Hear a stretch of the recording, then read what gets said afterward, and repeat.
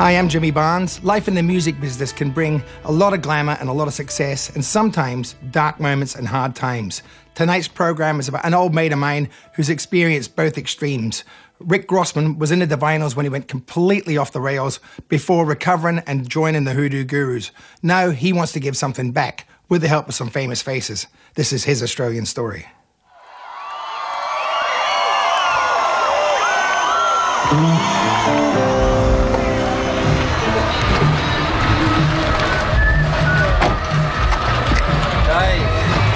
John, how are you? Good, mate. Good to see you. I can actually say that I've managed to do something that I love all my life. I make a living out of something that I love, and you can't really ask for more than that.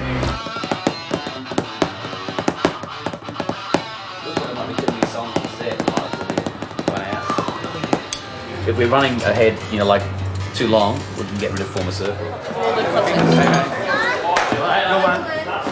The last 20 years being part of the Hoodoo Gurus, it's a bit of a dream come true, really. I was giving my life back in a lot of ways. I feel lucky that I didn't lose my life, and I feel privileged to be asked by great musicians to play with them. The best live band in Australia, the Hoodoo Gurus.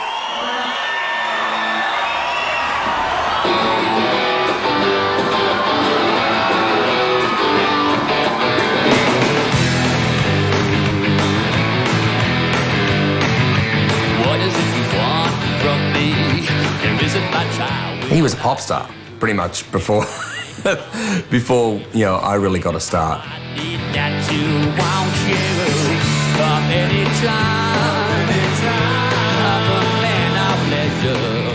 He was already kind of a celebrity of sorts.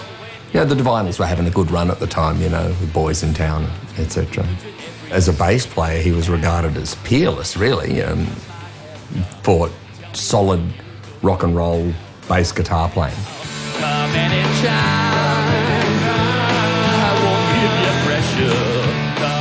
Rick was gorgeous. He had great legs. Once Rick came into the band, everything just came together because of his style and his sound and his energy, and it just was a really good fit. And we've gone through huge things together, life crises. We've always been there for each other.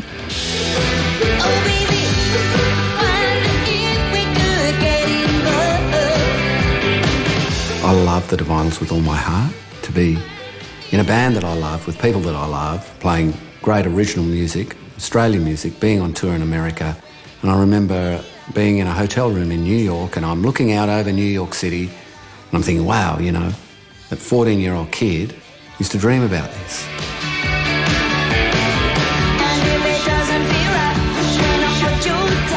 And I actually didn't start weeping or anything, but I started to cry to myself. It was like it was happening to someone else. I couldn't experience what was happening to me. I was dead inside. I believe that that's what addiction does.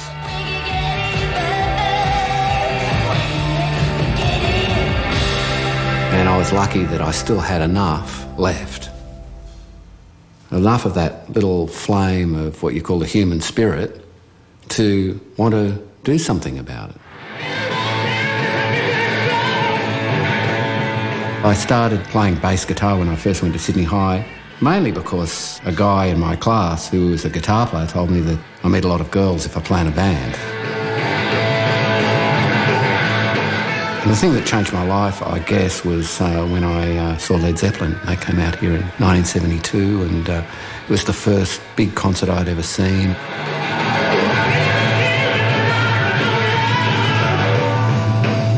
I walked out of that concert a changed person, and I just knew that that's what I wanted to do.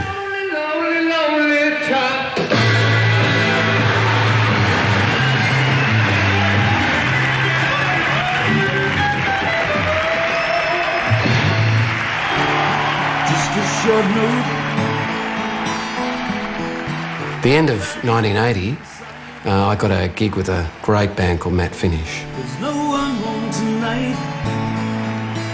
We were taken out into the suburbs on tour by the groups that were really popular, Midnight Oil, The Angels, Cold Chisel. and fed to the wolves, so to speak, to these suburban audiences, and it was fantastic. It was terrifying, but it was fantastic. It's a fine line between pleasure and pain. You've done it once, you can do it again. In 1982, I was approached to join the Divinyls. I just loved their singer, Chrissy. At the time, female singers were kind of pretty demure. There weren't really any female rock and roll singers around. And out she came. She was just something else, you know. She terrified the audience.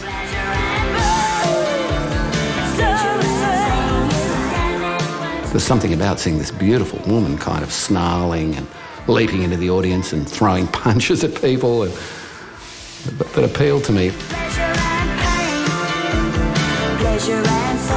Musically, there was definitely a fit, but also as this gang that we became, I think, because we had an orphan mentality, I think.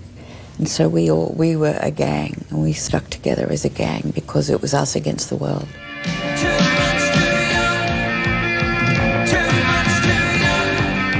There's a lot of drugs. Speed was rife in the music industry then. In the 80s, it was kind of the social thing to do cocaine. Heroin had started to appear, but I distinctly remember the first time I used it, that feeling of just complete and utter euphoria.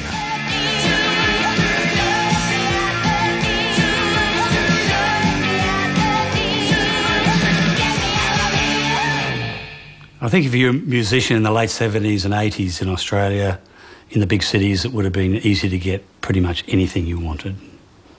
Not just drugs, but it was all available.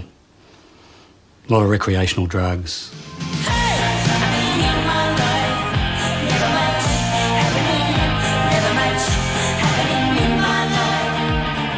The Divinyls were one of the first Australian bands to sign direct to a US record company. And before we knew it, we were in New York making an album, which was an amazing experience. We'd go to the studio, you'd bump into, you know, Diana Ross or Bruce Springsteen at the coffee machine. When an Australian band first hits America, I think the drugs are cheaper than Australia and better. So you've got to try them. So, and in the 80s in America, it was just everywhere and part of the culture.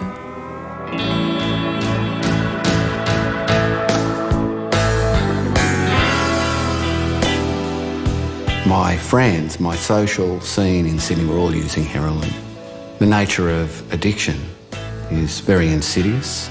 Just slowly, insidiously, started using it a bit more and a bit more. Before I knew it, I would physically have to have it. Then it just became years of being on this treadmill.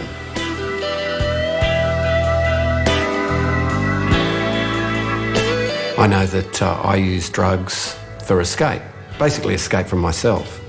I didn't particularly feel comfortable in myself due to a couple of things that happened in my family when I was very young. Maybe a parent leaving. There was a lot of shame about what I was doing, and so I kept it very quiet.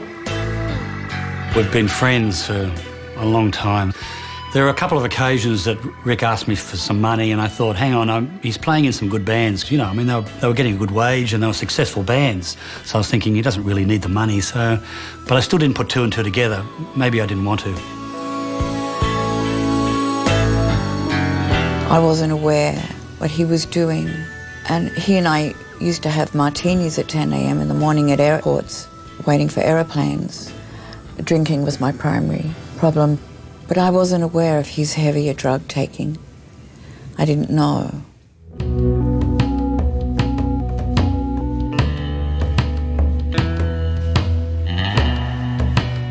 So I'd got onto this spiral that, to my own amazement, I could not stop no matter what was happening. You know, I was lucky that I didn't actually have to resort to any sort of crime. I've no doubt that if I'd continued down the path, I would have started to look at things like that, because I certainly started doing things that I vowed I would never do. There was one particular time where I'd been waiting for 4 or 5 hours for someone to turn up to give me some smack. And they arrived and gave it to me, and I ran into the bathroom in my apartment and accidentally dropped it into the toilet. And, you know, I didn't cry when my dad died. And I was in tears when I did that.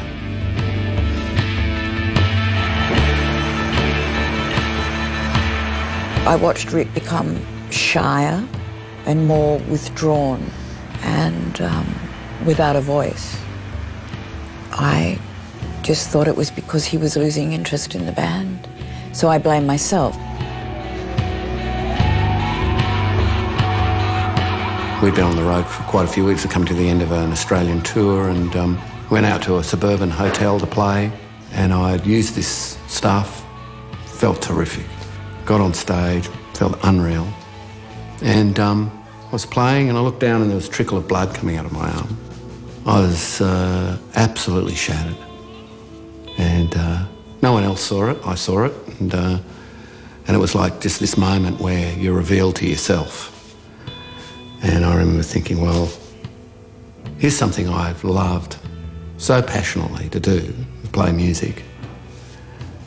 And I have to stick a needle in my arm each day just to feel or get some sort of semblance of self, feel okay in my skin. And something's got to change.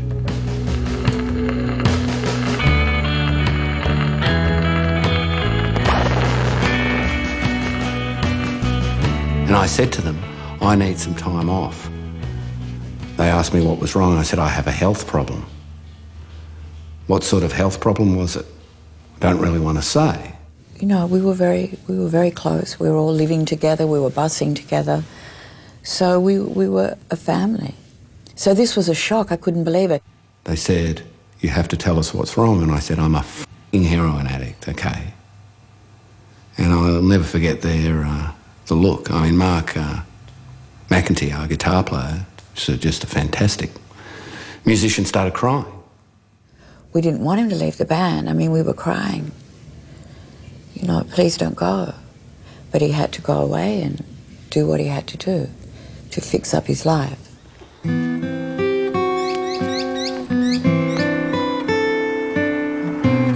I went to a couple of detox centres. It was a pretty horrific experience coming off the drugs. Lots of sweats and no sleep for a week. But I guess the physical side of coming off it was the easy part. It was recommended to me that it might be beneficial if I go to a place called the Buttery, which is up in northern New South Wales, a drug rehabilitation centre inland from Byron Bay. And I can distinctly remember being on the bus thinking, this is going to be like jail. I knew that this was kind of a momentous thing that was ahead of me. At that stage, I think Rick was still caught up in the fact that he was a member of the Divinyls and that he'd met a lot of famous people. He had this sense of who he was coming in here. And at the time Rick was here, we did have one counsellor who had a way of being fairly direct. And he really said a couple of home truths to me that made me realise where I was. I was in a drug rehab. And this was a matter of life or death, pretty much. 5 days later, I got a call from the manager of the Divinyls, who said to me, Mark and Chrissy send their love to you. We're all thinking about you. And we just want you to know that we found someone to replace you in the band, and we just want to wish you all the best. Very kind. It wasn't a nasty message at all. It was quite the opposite. All really good intentions, but I was devastated. So, Sito, would you mind starting off reading just about assertiveness? Assertive people are usually relaxed and easygoing, but are honest about their feelings, including anger. And I really thought that my life was finished. One of the counsellors there sat me down and said, well, maybe it might be good to look at it a different way and maybe this is the beginning of your life. Upsetting people? Yeah. So you disconnect from people, you're upset with them. There is a very strong sense of community that we work very hard to engender or create here. People do live in 4 separate households, so to all intents and purposes they're operating as an extended family, and gradually they take on increasing levels of responsibility. I spent 5 months. When I left, I felt I was absolutely drug-free, and I've been so for 6 months. Extend both legs out in front. So this time the left knee's on top.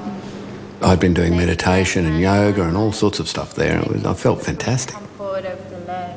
The Buttery acts as a kind of cocoon, an umbrella, a sanctuary. In more ways than one, I think the Buttery saved Rick's life. He was a completely different person. He looked fit. He'd gained weight.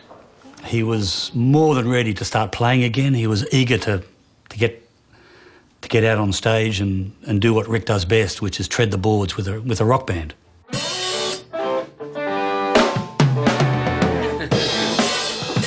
In 1988, the Hoodoo Gurus lost our old bass player.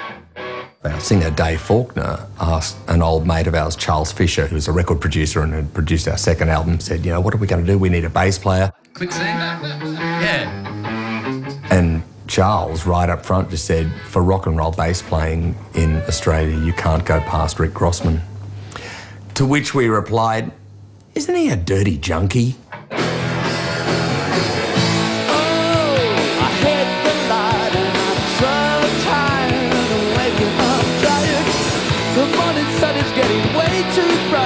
You don't know definitively, but he certainly had a reputation as having had some issues with heroin that kind of freaked us out. I understood their concerns. You know, I just had to kind of let it be, you know, and just give them my side and just say, well, look, I've been addressing this issue and, yeah, hopefully, you know, I won't go back there.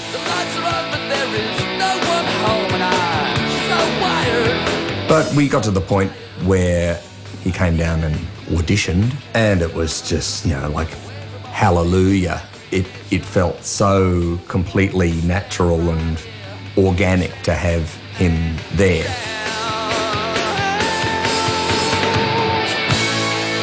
It was amazing getting an offer from the Gurus and being a part of a band for 20 years that, to me, just keeps getting better, is due to recovery. Because I know, with no reservation, that if I hadn't gone to recovery, I would have none of that in my life.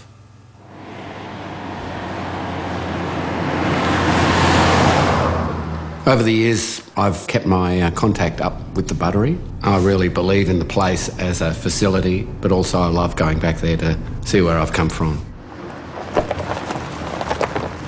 A few years ago, they asked me to get involved with the Buttery on an official capacity as a fundraiser. So, yeah, now that the waters are back and the lilies are out, it's sort of, when they start to flower, it'll be beautiful in here. As it stands now, the Buttery takes 28 people.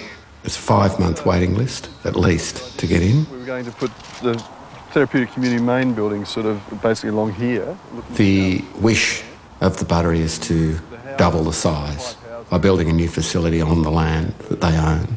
And unfortunately, it takes a lot of money to do that. And they'll sort of look individually like that. That's the grand design. It's crazy in the sense that while someone's waiting to gain admission here, they're at risk of dying, basically, of overdosing or using some drugs that compromises their health. Oh, Barry. Barry and I came up with this idea of a fundraising CD. Due to the fact that I've been in the music industry for a long time, I obviously know a lot of people, and basically I just started asking for songs. The first person I contacted was Neil Finn. I actually sent Neil an email telling him what it was like to arrive at the Buttery. And 2 days later, I received an email back from him with an attachment, which was a song, and he said, I hope this helps. This adventure has left me reeling. I know that he went through and got a lot of help from the Buttery at the time. I admire anybody who looks inside themselves and figures out what their worst demons are and beats them. Somewhere there's a guiding star. Somewhere there's a safe retreat. Close your eyes and there you are. Well, somewhere there is sanctuary. We can find some peace. The lyrics of the song hit home for me, and well, I brought the song up to the Buttery and we played the song to the residents, and certainly had a profound effect. At the end of the day, if it finds a home and it can help a few people, or help the Buttery help a few people, then it's a good feeling as a songwriter. You want to be useful. I hurt myself today to see if I still feel. Part of the program at the Buttery is choir, very therapeutic to sing. It was agreed that it would be great to have some sort of actual participation from the residents on the record. So we had picked this song that Jimmy Barnes was going to sing. It's the song actually written about addiction. It's a song called Hurt. What have I become? My sweetest friend. All the people in this room know that recovery is an ongoing thing, a day at a time, and if you drop your guard, you are quite liable to relapse, and that's what happened to me in 1990. And it was all due to some emotional things that were happening in my life that I hadn't really taken care of. My empire of dirt. And I thought maybe I could get away with medicating myself again. And I tried it a couple of times and it was a nightmare. It's horrible. If I could start again. I knew he had problems. Rick and I were always mates, but, you know, we seemed to sort of drift in and out of each other's paths all the time, mainly because we were taking different sorts of drugs. Anybody can detox. It's to stay off it is the hard thing. I drink a lot and take drugs, acid and speed.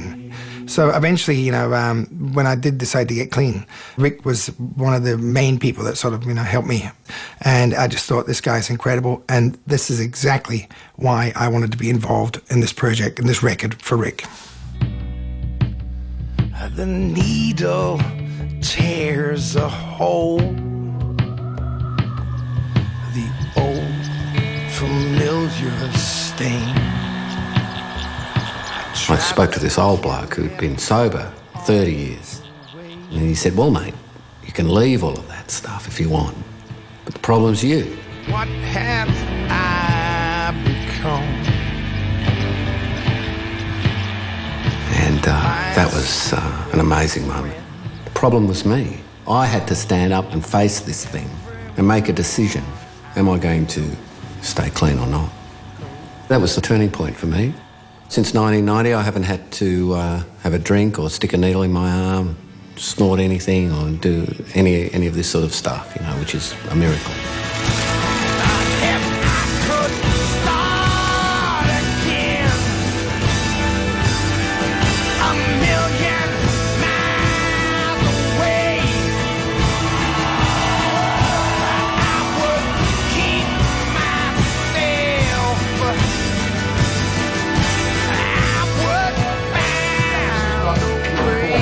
Both of you guys, make sure that your mix on your vocals is right, because it was just way down. Rick got straight and sober long before me. You needed to.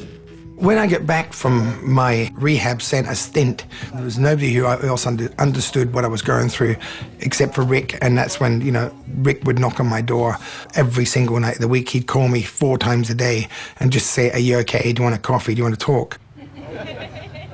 And I wasn't the only person he was doing it for. He was doing it for a lot of different people at the same time. You know, because people would go to detox and they'd say, I'm going to give up everything and change my life. And they go, well, maybe you don't give up smoking yet, you know. From 1998, I actually started working on the other side as a counsellor. I'm genuinely interested in addiction and I love seeing people change and get better. But I felt that because of my experience that I had something to offer. And I just got this ability to laugh when I got clean. Yeah. Which had been missing for quite a few years, you know. That's the bit that gets me, because I'm not good at all those things. I'm a junkie, and I'm getting to actually live through those things, and I value that. Rick is a success story and a survivor.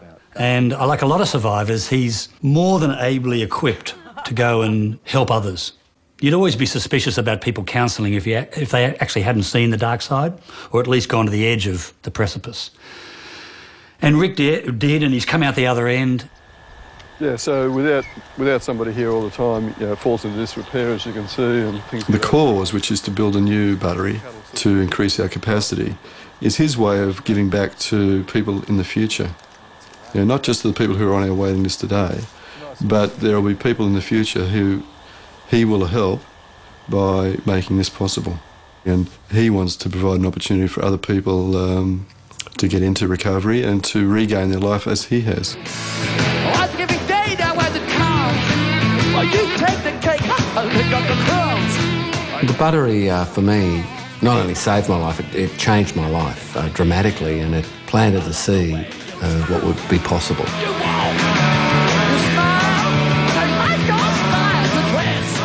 These days, the Gurus, we're always playing. We love playing, and we still love this racket that we make when we get together. And I don't think I'll ever stop.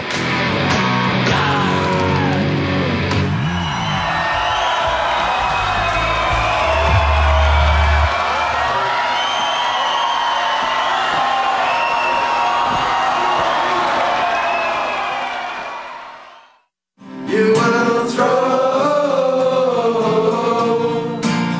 your arms around me. You will throw your arms around me. You will throw your arms around me.